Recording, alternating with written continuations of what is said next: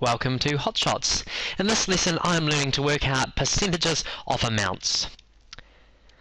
Let's imagine I've been standing at the entrance to a stadium, and while I've been standing there 72 people have walked in.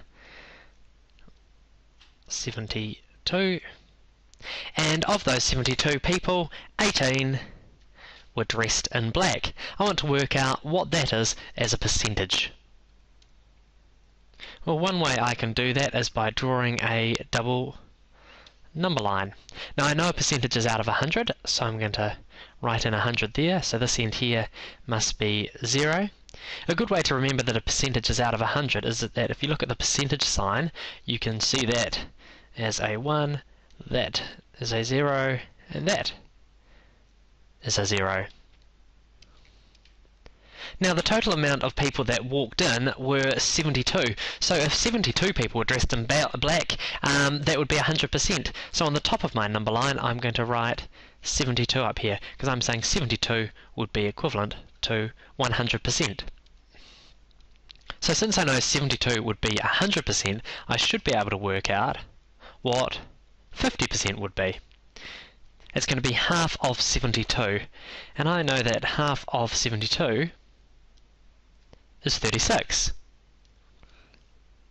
So now that I know half, or 50%, I should be able to work out 75%, because that's going to be halfway in between here, and I should also be able to work out 25%, because that's going to be halfway between 36 and 0, or half of 36.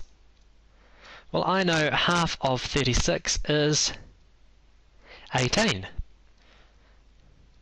So you can see from my double number line that 18 out of 72 is the same as 25 out of 100, or 25%.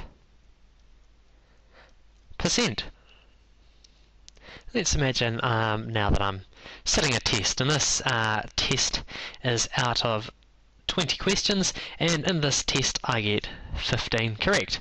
I want to work out what that is as a percentage. Well, just like last time, let's draw a double number line. I'll put 0 at the top down here, and I'll write in 100% down this end. Well, if I got 20 questions out of 20 right, that would be 100%, so I'll put my 20 up here. Now, just like last time, it's going to be really easy to work out what 50% would be, because it will be half of 20, which means it must be 10.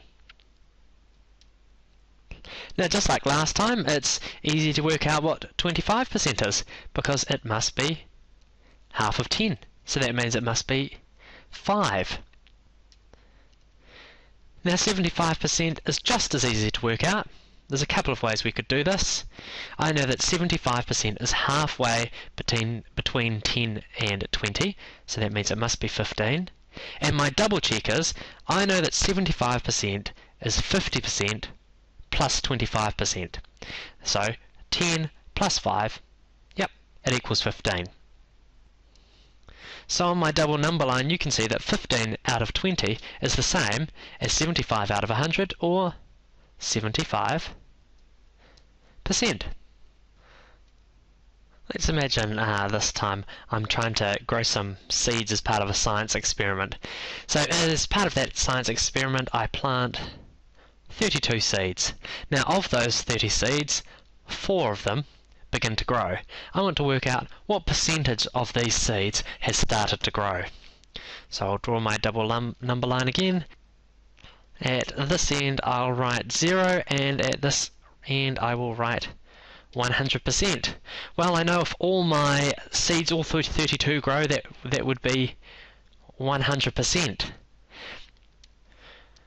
So from that it's easy to work out what 50% would be. It's going to be half of those 32, which would be 16. Now I can also work out what half of that would be. That would be 25%, and half of 16 is 8. So we're getting closer, but we're not quite at 4 yet.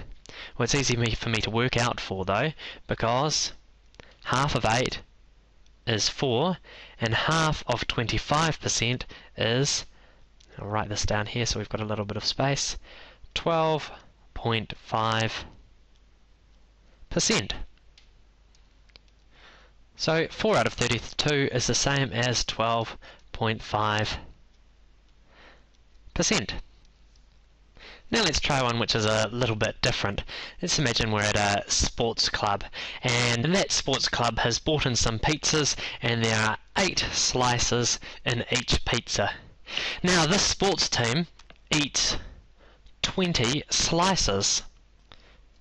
So you can see from just looking at that if there's only 8 slices in a pizza and they've eaten 20, they must have eaten more than one pizza. So we're going to get an answer here which is more than 100%. So let's start by doing what we did just the same as last time. There's my number line. I'm going to write 0 here, and I'm writing 100% here. So what would be 100% or one whole pizza? Well, if they come in slices of 8, 8 pieces out of 8 would be eating one whole pizza. So 16 pieces must be eating 200% or 2 whole pizzas. So now I'm going to work out what 3 whole pizzas would be, or 300%. Well, it would be another 8 slices, because there's 8 slices in a pizza, so that would be 24 slices of pizza. So you can see from my number line here that halfway between 200 and 300 is 250%, and halfway between 16 and 24 is 20. So you can see that 20 slices is the same as 250%. And I know it seems strange seeing a percentage which is more than 100, but all it means is they've eaten more than one whole. In fact, in this case, they've eaten more than 2 whole pizzas, but less than 3 whole pizzas. I hope you found this lesson helpful. For more lessons, check out teachertools.co.nz.